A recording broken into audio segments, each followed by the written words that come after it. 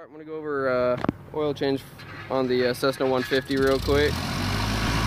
First off, you want to take off the shell, obviously.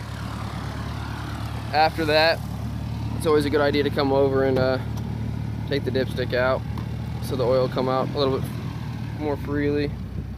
So I've got that out right now. Come back in through here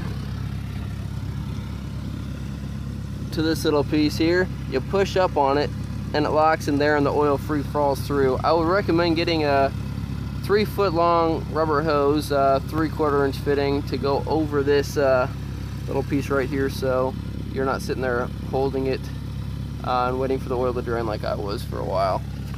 After that, all you really do is come over here, undo the oil filter here, cut the safety wire, and take that off, drain out the oil, put the new one on. You want to tighten it to, I think it's 20 pound-inches. You do for that with a torque wrench.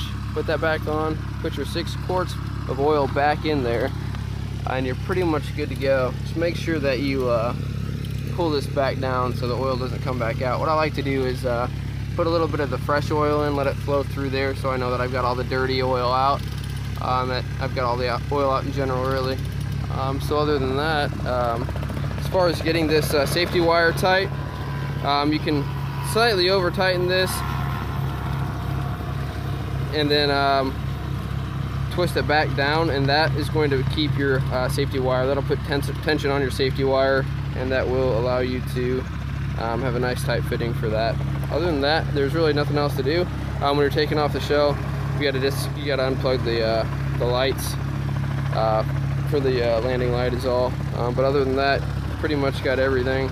You've got the oil filter on. You drain it through here. It's really just like a car. It's pretty simple. Really nothing else to it. So no need to go into a long, lengthy video.